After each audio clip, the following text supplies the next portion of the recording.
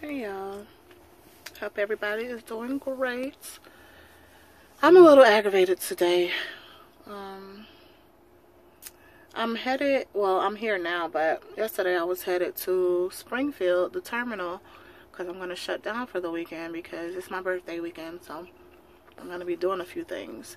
So I was on a load, you know, and I had just enough time to get the load there because I was working off of recapped hours. And what recapped hours are, you have 70 hours to work in a week. Once your 70-hour clock is depleted, you're now working on recapped hours, meaning the hours that you get back every day at midnight. And you get back hours every day at midnight because the week before on that same day, however many hours you ran on that same day the week before, that's what you recap a week later.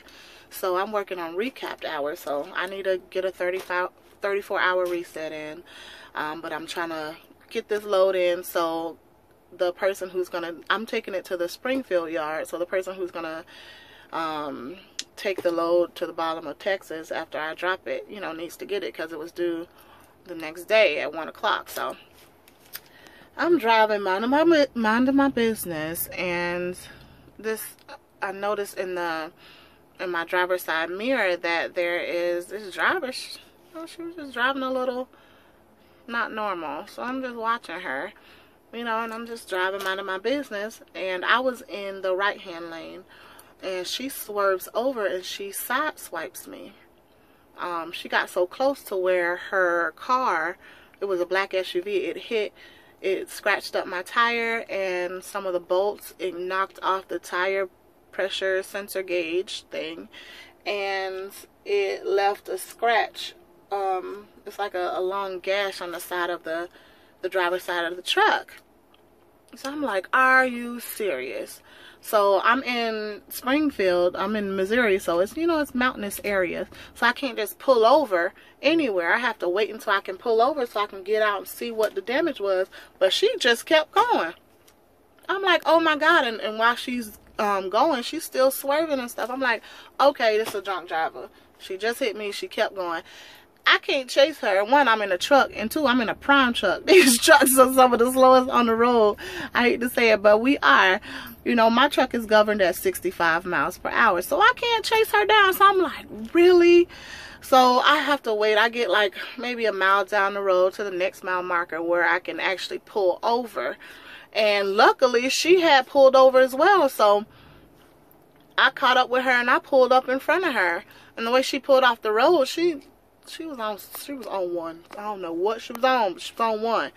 So it's dark. I didn't get out the truck to go approach her car or anything. It's dark. People crazy. You know, I ain't trying to even do that. So I call the police or whatever.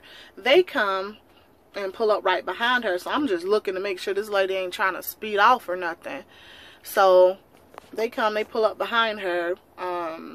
Make a long story short, she's arrested. The police comes to me, and it's like they did a breathalyzer test. It wasn't alcohol that she on, but she's on something, you know, so she's intoxicated or under the influence or whatever you call it. So she's arrested, and she has a bad tag and no insurance. Tag expired last year. So I'm like, okay, so I'm gonna have to pay for this. So I'm pissed off. This whole ordeal took the rest of the time left for me to get my load to the yard. So after all is said and done, she's arrested, and I have to go to a rest area that's about 7 miles down the road in St. Clair, Missouri, to shut down because I was totally out of time.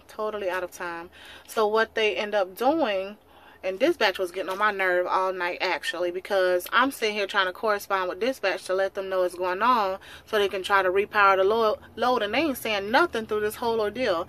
But I did talk to road assist and I did talk to safety, but dispatch ain't saying nothing. I cannot stand working with other dispatchers that's not mine because it's like they don't give a damn. So I'm aggravated. So I pull up to the rest area. I'm waiting up, you know, to see if dispatch going to say anything, and they didn't say anything. So I'm like, okay, well, I'm going to sleep, and then they'll get it when I get up tomorrow and get it there. I stopped about 150 something miles away from the yard. So I was like, okay.